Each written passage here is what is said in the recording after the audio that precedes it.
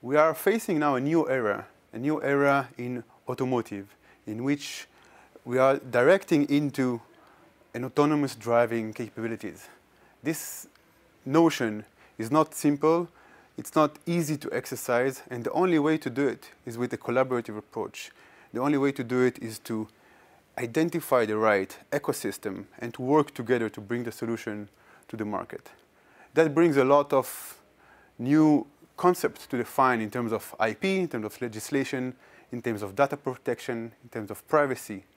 But if we will understand together that it's everybody's responsibility to share their liability, to share the responsibility in order to make it safe and secure and trusted by the customers, then we already achieved a big stepping stone.